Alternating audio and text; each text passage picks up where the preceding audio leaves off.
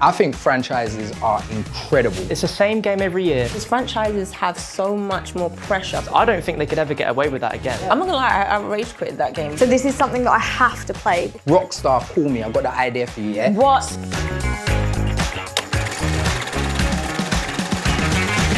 Hello and welcome back to gTV. I'm Jay-Ann Lopez and we're gonna discuss franchises in games. And with me, I have three special guests today to discuss this topic. First, we have Cyborg Angel, Twitch gamer, presenter, and voice actor. Mr. Midas, video game presenter, producer, and content creator. In the house. Hey, and Mr. Dalek JD, gaming YouTuber and gTV teammate, my family. Welcome to the show. Good to be here. Thank you for coming and discussing this topic with me. So first things first, give me your favorite franchise. Oh, favorite franchise. I'm going to give you a new one and an old one. Okay. Far Cry. Okay. And Parasite Eve. What is that? Wow. Sorry. Parasite Eve. It's a very old game from PlayStation 1. Okay. Horror. Sick. I did not play any Oh, horror. would you class it as a PlayStation 1. horror? Yeah. Yeah, Parasite Eve is a actually, it horror. scared the crap out of me when I was younger, so actually, yeah. Okay. Okay, cool. Midas, your franchise of choice, which Well, I already know. You already from know. the t-shirt. I am the franchise king. I love me a franchise.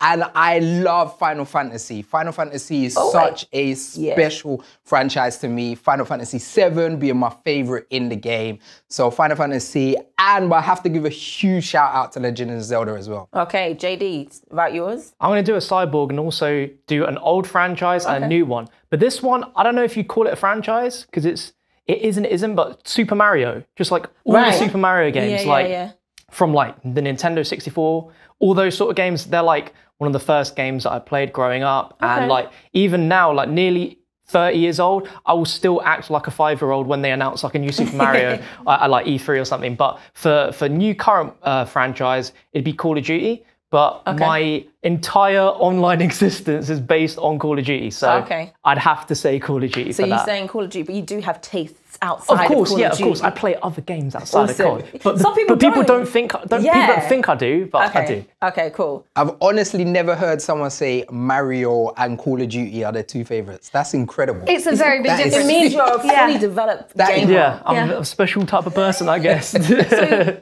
you know, JD touched on something like what qualifies as a gaming franchise? Because would you call Mario a franchise? I would. I would. Yeah, I would. Yeah, and there's loads of them, and it's all exactly the same sort of characters and story, essentially. Story? But yeah, characters, right? Yeah, I think that's important as well. Yeah, just if they have the same characters. Yeah. I mean, with Mario, like the story is exactly the same in every single game. It's like Princess Peach gets kidnapped, you got to go save her. We're tired of that, but yeah. Yeah, but he transcends, he's transcended like, he's gone from just a Mushroom Kingdom, like, Super Mario Galaxy, he's gone across the universe. Yeah, he's travelled a lot. He's been to the Olympics as well, Yeah, he's done a lot. He's literally traversed like all of video game like history. If you think he's Sonic and Mario, like, who would have thought that? Yeah, like 10 years ago. Fam, he's driving carts, he's playing tennis, he can do everything. He's a one-man show, literally. He does it all. 100%. Well, yeah, Mario's 100% a franchise. Yeah, He's 100% a franchise. Definitely. I'm trying to think about what my franchise of choice would be. So one of the ones I definitely love is Mirror's Edge. Oh, I love that so much. Yo. A man of taste. Oh my God. A man of taste, 100%. Like, I really enjoyed it because it was different. I love the parkour elements. Yeah. I love the fact that you don't actually have to pick up a gun to win in Yeah, that game. yeah. So, and the fact that also representation in terms of a woman of East Asian background. It was one of the first times I saw a franchise have someone that was like a non-white woman or man as a gaming franchise, and it was just inspirational to me. That's one that I need to play, and everyone has said it. I've not played it, so this is something that I have to play because I've heard this far too much. It's so good. Yeah. And I don't know what I was consumed by at the time, game-wise, but I completely like missed out on that. You can't even mention it. That's saying that's not really a great franchise. You can't mention what you was consumed by. No, exactly. Yeah, no, I can't remember what it was at the time. No. So, I can't. are franchises good? Or do you think there's room for improvement? Like, what's your thoughts on franchises at the moment? I think they are good. They're a good thing to have because you don't want like a brand new story and brand new characters every single time. You want to see characters develop and have more to come out in other games from that.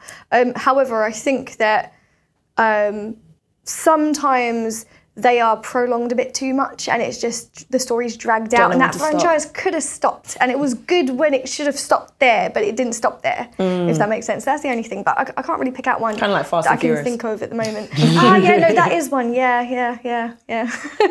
I think franchises are incredible because, like what you're saying about Mario, is that journey. Like Final Fantasy VII Remake, when I listen to the music in that, the feelings that I get is, I remember from when I was playing it on the original PlayStation, like it taking me on a journey. And when I play a new game, I'll enjoy it and it looks amazing and gasses me, but it doesn't take me on that journey. Like I don't remember the feeling from the first time I played the first one. And even something like Far Cry. So Far Cry is a really interesting one where if you look at how the franchise changed, like when Far Cry 1 and 2 came out, it was all about pro tag and cool pro tag. And then Far Cry 3 came and it was all about the antagonist. And then you've seen how that's grown. So yeah, I think franchises are super cool. And I also love about franchises is they can do better on the next. But this is my question, because you mentioned Far Cry. I was like, Far Cry's changed over time. Yeah. But not all franchises change over time.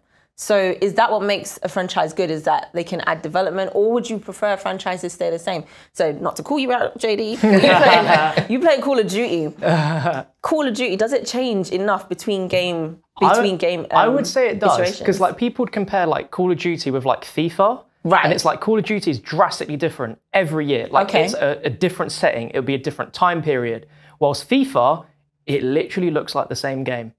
And I feel really sorry for anyone watching that plays FIFA like every single day, because I used to be gripped by FIFA. Like I loved it. But then I was like, hang on a minute. Yeah. It's the same game every year. It's like the epitome of the grind. You know when you grind in games? Yeah. But it's like, as a consumer, you're grinding and buying the same thing over and over again. And my thing is like, to what end? So what experience are you getting that's new out of some of these franchises that you can't get from something that is maybe novel, a new IP kind of thing? So I completely agree with you with FIFA. Call of Duty, I'm not going to lie, every time I think of Call of Duty, I think of World War II. I don't know if that's a good thing or a bad thing. I don't know either. Either World War II or set in Middle East somewhere, which is why I stopped playing the games. So, sometimes I feel like franchises get stuck in a rut and they don't understand that the branding of this rut is now deterring certain consumers from playing their games as well. So I think franchises are interested in that way. I would say, what would you say is the most successful franchise? I've got to say it's got to be Final Fantasy as one of them. Nah, it's easy. It's GTA. Come on, GTA is the most successful franchise ever. In sales, they basically become an MMO. Like nothing beats GTA as a franchise. Like, nothing can talk to it. So much that GTA 5 started on the PS3. Fam, why are we still playing it on the PS5? Oh, it's so true. But we are waiting for the next one. PS7? PS7. Maybe. It will be on PS6, guaranteed. Because GTA 6, they still won't have that game out in like 3-4 years. Oh, God. So for the meantime, they'll be like, oh, pre-order GTA 6 and you'll get GTA 5 on PS6. But see, that works for the negative on a franchise. Now you've just go on. That works for the negative on a franchise where this franchise is doing so well that they're like, we don't really need to make anything else in this franchise for now. Cool. Like, well, yeah, no, because it evolves in so many different ways. They've made the base story, and then all of a sudden, like you said, it's an MMO. It's got all this online stuff, and like, so it's evolving itself. So actually, yeah, that is probably one of the most successful. When GTA 6 is going to come out on PS6 and come out with the GTA 5 with it, do you think when it comes to franchises that companies can be quote unquote lazy in terms of like making extra money out of their existing franchise, even though they know that their consumers are waiting for something new? I'd say there's like many examples. Like obviously GTA 5 was amazing. Rockstar are like the best, known as one of the best developers in the game. But then you look at their remaster trilogy of San Andreas, 3 and Vice City, which were panned. Yeah. So in a way, it's like from just that one thing that they did, suddenly people are kind of a little bit hesitant. So it's like, if GTA 5 was to come out again on PS6, I think if they bundled it as a pre-order bonus, that would be probably the only way people would be happy about getting it. Because people aren't happy about buying it again on PS5. Because they've already bought the game twice. They might have bought it on PC, they bought it on PS4. I had it on PS4 and now PS5. Yeah, same, yeah. And PC. I have it on pretty much every platform, and I'm like, I can't be buying this game again, you know? And to be honest, I only hear about GTA when it comes to RP. I don't hear about it any other. Let's not get into that. But yeah, I don't hear about it any other way. So I think maybe the audience is bored. What were you saying, Midas? Do you know how stressed I am thinking GTA 6 coming out on a PS6? This time we just got the PS5. How long did the PS4 last? It looks 7 years. Literally. So yeah, just be prepared for your pension at the same time, I guess. And that's saying something here. So in terms of most successful franchise, we've got GTA. You said Final Fantasy. I'll say Legend of Zelda.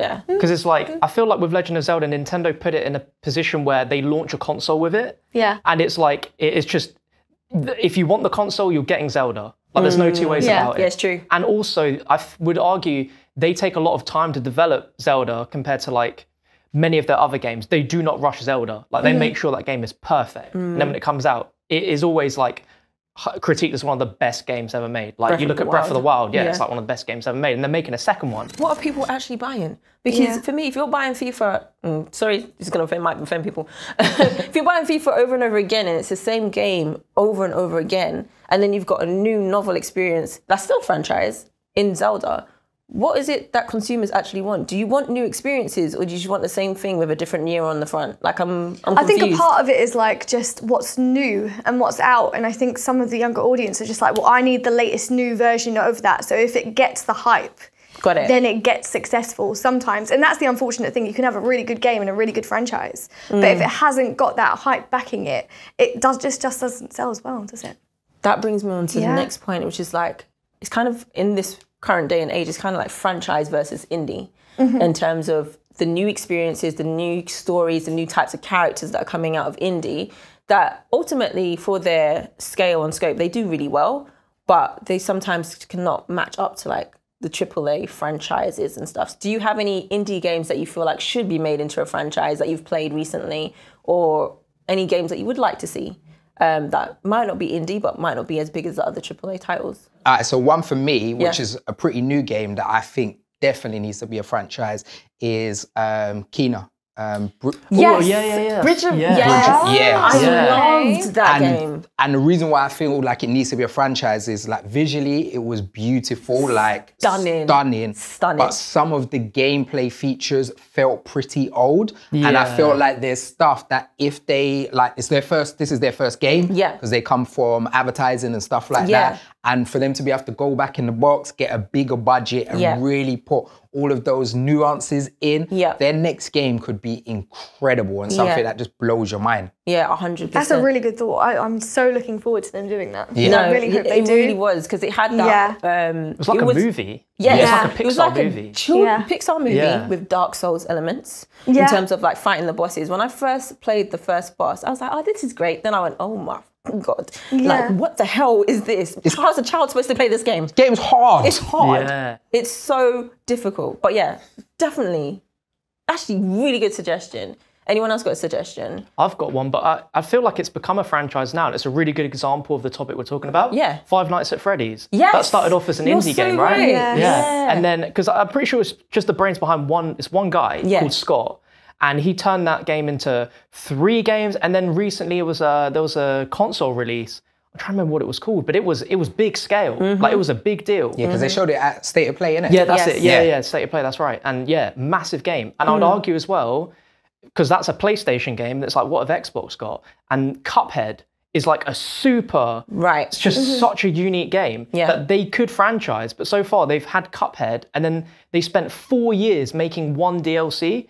But the DLC is apparently like some of the best like gameplay people have experienced in forever. Really? Yeah. I'm not gonna lie, I rage quit that game. Same, yeah. I haven't finished that game. I really want to, though. My knowledge is limited.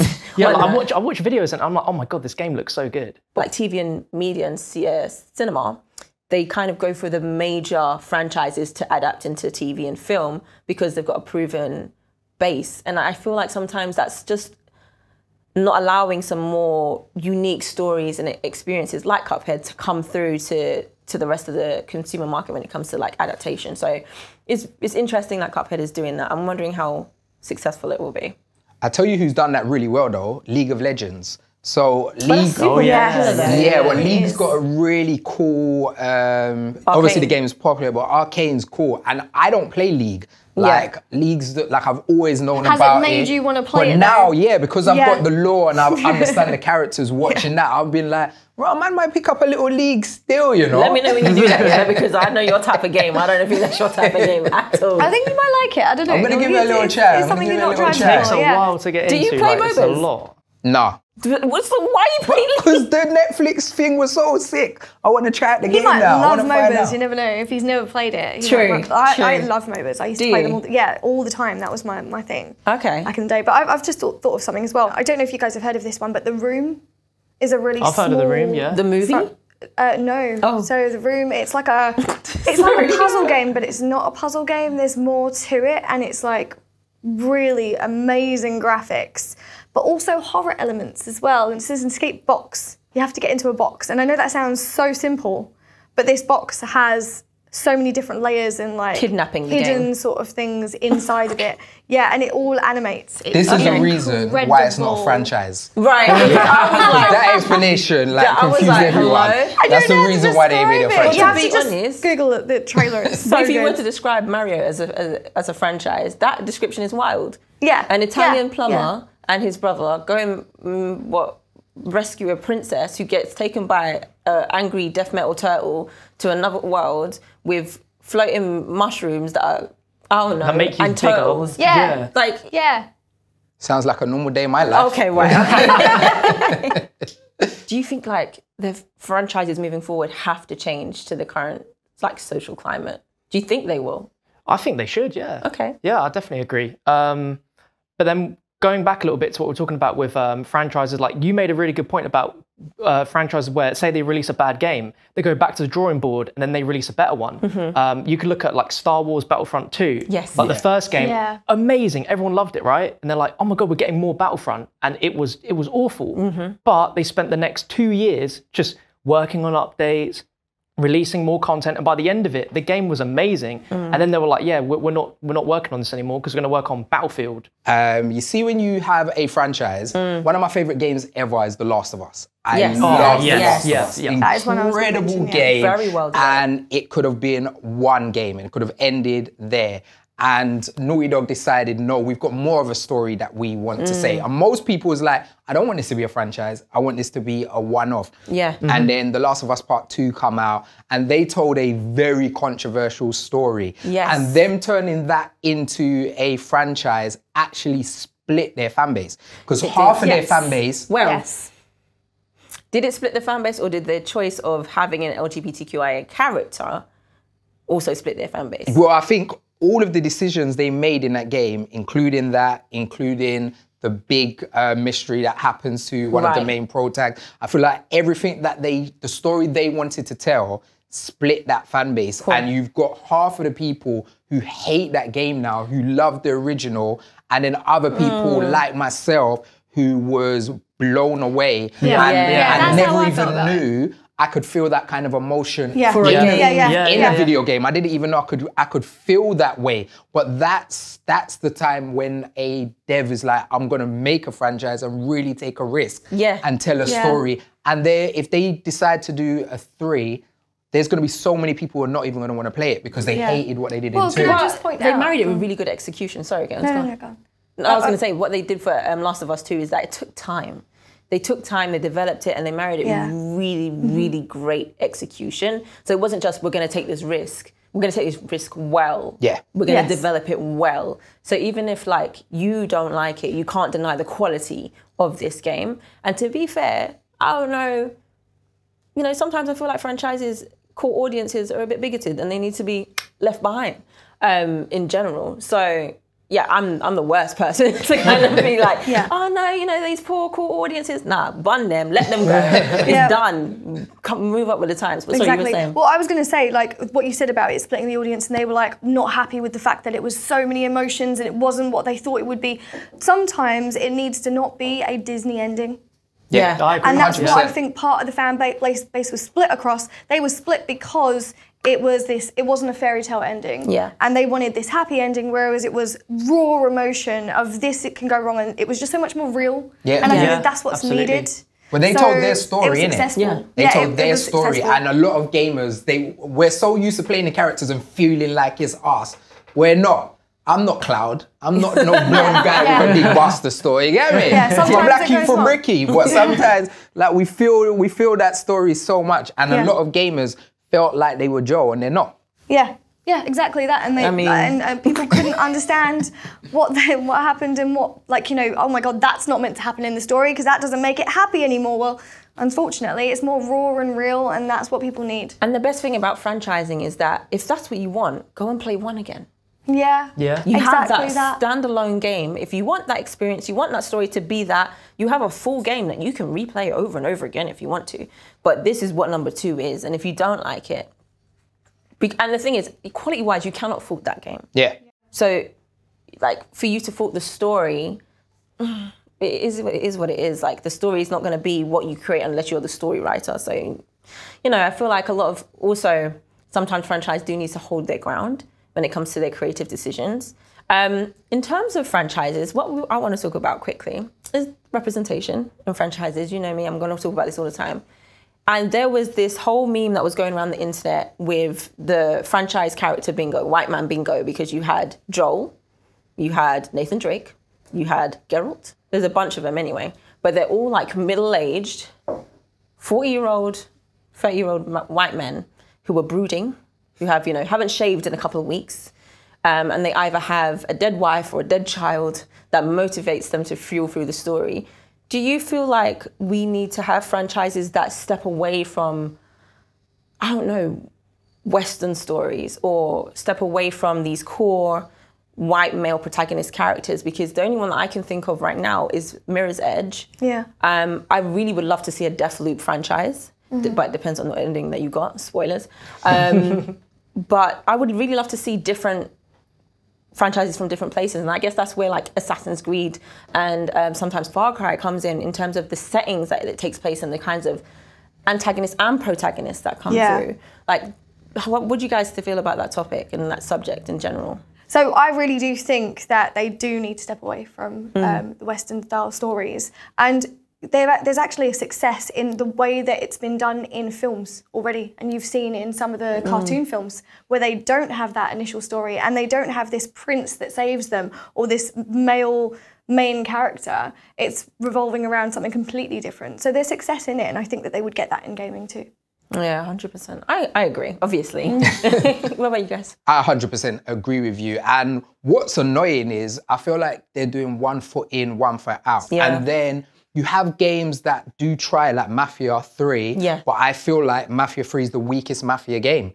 Me personally, I feel like the game that had the black pro tag was the one that had the least work in the game. Like, the world's empty. Like, so I was like, the game I'm meant to play, to be excited to play this black pro tag, and they did really good in his story. The rest of the world was just lackluster, and then I've got nothing to be excited about to tell other people. So yeah, 100%. JD? I agree as well. I'd say like a really good example of a big game that done it well was Spider-Man Miles Morales. Yes. Like, amazing game. Yeah, like that, like you don't even think about it. Like, it's just done that well. And like now Miles is an essential part of the Spider-Man story. And going into like Spider-Man 2, like he's going to be part of the game as well. Like, it's no longer just focused solely on Peter Parker. Like, I think they need to definitely do a lot more things like that. Like, I think that's a great way to approach it. Yeah, allowing that person of color or woman of color or trans or non-binary, in terms of just allowing them to be the focus of attention and be that center character to their own story. That's still what's missing, I feel like, because I would really love to have another Mirror's Edge example. And I'm playing Horizon Forbidden West right now. And again, it's just like, I see a lot more black and brown faces and Asian faces in the NPC community. And it now looks like, Aloy, you just look at a place. So, JD, out of everyone here on the table, your career is kind of focused around franchises, obviously Call of Duty. So what happens when, for instance, one of the games doesn't perform so successfully? How does that affect you and your career? Because it's quite dependent on it. Yeah, right? It's kind of stressful, not going to lie. Like, as soon as they reveal a game, and then leading up to the release, you know, they reveal all sorts of different parts of the game. You're sort of thinking in your head, like, what am I gonna create content on? But like, what I do is I focus on the zombies mode on Call of Duty. And that's interesting because it's not every year. So say like the creators of Zombies, there's a developer called Treyarch who make like Black Ops. Yeah. So when it's not a Black Ops game, there's no zombies. And so it's like, oh, what am I going to do? So it's an interesting one because Vanguard, that came out the year just gone, had Treyarch make Zombies, but it wasn't a Treyarch game. It was made by a different team. But Treyarch helped make that mode. Right. And it, like, on paper, I'm like, oh my God, this is amazing. I have another whole year of Zombies. But then it came out, the mode was awful. Like, it was like a shell of what you'd expect Call of Duty Zombies to be. Like, it wasn't rounds or anything like that. It was like, go here, do an objective, you complete that, which takes 2 minutes. Like, it'd be something like stand on a flag for like 5 seconds, and it'd be like 4 flags around the map. Like, oh, okay, you're done. All right, good, the round goes up. And then you just keep doing the same thing. But it's like, they've been doing that for 10 years. Everyone's still, like, people still love Zombies. So it's like, if it's not broken, why fix it? Don't change it. Yeah, don't change the formula. So I think that's a real good sort of learning lesson for that development team to be like, you know, stick to what you know, innovate, but maybe just try and keep it to what the DNA of it originally was. Because obviously it's really difficult trying to innovate, but then obviously not change too much at the same time. Yeah. It's a very hard balancing act. And I don't envy them. It's such a hard job. My final question to you all would be, if you could create a franchise with maybe a special character or what that game would do, what would that be? Something to do with virtual reality. So it would be a virtual reality game, sort of the style of Half-Life Alyx in the way that the mechanics really pushed VR to what it should be, and create sort of, I would probably say, some kind of saving the world, sort of, you would be the main character, but just, I don't know, a bit of sci-fi in it, a bit of like craziness, bit of like time travel, all of that jazz. Okay. Yeah, something like that. That's really interesting. I wasn't expecting you to say that. That's really cool. Okay.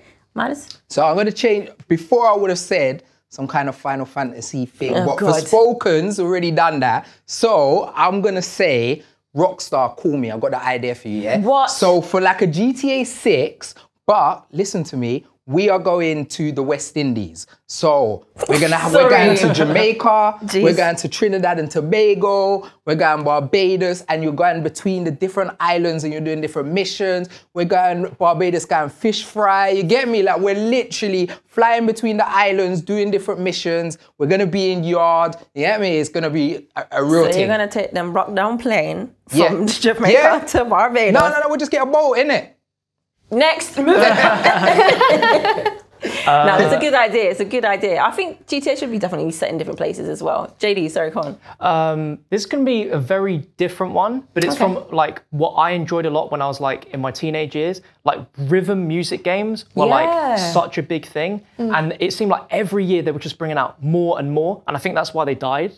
Because there was just so many of them. Saturation. You had Guitar Hero, you had Rock Band, and then Rocksmith sort of like reinvented the wheel by like actually using a real guitar. Oh, did they? Yeah. I didn't even hear about that. But I'd say they need to just create a brand new franchise where they use real instruments, but it's like guitar, drums, piano, just like, because those games helped me learn how to play musical instruments. And it'd be amazing for like a new generation to learn how to play like a vast array of instruments, but it's a game. My one would be flipping this whole going to ancient civilizations into the temples on its head. So for instance, Uncharted or Tomb Raider, flipping that in terms of having a main character who is black or brown and they're going to reclaim artifacts to return them back to the people.